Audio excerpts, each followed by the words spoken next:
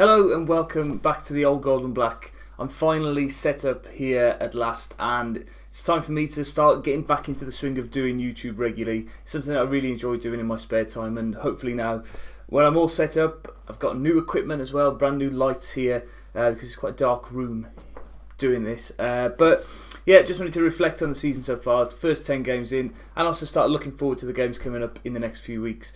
So really, over the first 10 games, I think we can be quite pleased with the points that we've got and a lot of the performances. I think it's been mentioned though quite widely that our lack of finishing touch is going to cost us perhaps in the end. I think we've only scored 9 goals in our 10 games so far, which is not great. But then if you reflect on our defensive capabilities, we are actually quite strong at the back and probably one of the best teams defensively to ever get promoted from the Premier League. But I was just thinking last night about how can we rectify this, how can we fix the problems at the back, and I think for me I would change now from playing 5 at the back to 4 at the back and having an extra man in midfield.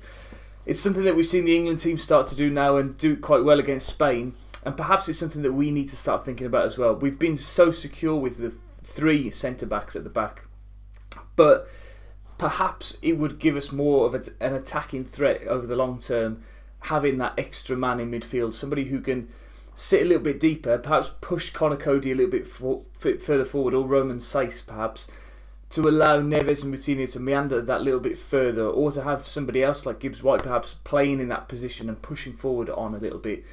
I think that's what's needed to create more effective chances, as well as obviously we need to sign a striker. I also think that despite how well Matt Doherty has played over the last few weeks, that's where most of the chances are coming from, is from that right wing back position, and it's really important that we have somebody who can score those chances, or score 1 in every 2 games or something like that. And Doherty's done very, very well so far, but he's just not consistently scoring those chances. The chance against Brighton is a prime example of a chance that really should be scored. Now, it's been widely reported that Wolves are going to spend big in the January transfer window to get in a striker. I'm not sure who it's going to be. There's been reports of people from Italy coming in or whatever, but I just started watching a little bit of the Bundesliga, and the front 3 for Leipzig are out of this world. The pace and the accuracy and the quality of the finishing there, between Yusuf Poulsen and Timo Werner. I know that they're going to be extortionate, but we've got the sort of money to go and buy somebody like that, and that's what I think Wolves will do. But yeah, reflecting back on the first 10 games, I'm very, very pleased with Wolves. I think it's not been a shock. I think we sort of expected Wolves to come up and to be able to cope with the Premier League. Everybody said that we played a Premier League style of football last year, and we've just continued that. We've continued the consistency. We've played well. We've kept the ball moving. We need that little bit of sharpness in attack and creating better chances, I think. And just a little bit of cleverness as well. We need a bit of brains on the pitch. We struggled to make effective chances against Brighton.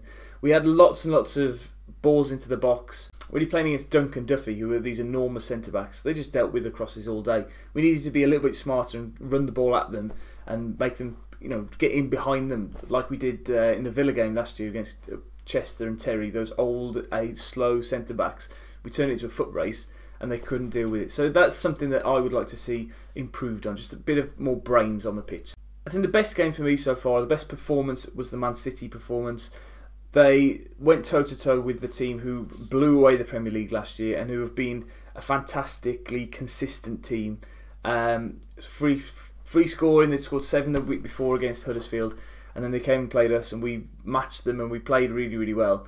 It was just unfortunate that we couldn't get that win. But then the games against Burnley and Palace and Southampton, where we picked up 9 points from those 3 games, that's really, really important that we can have those little bursts.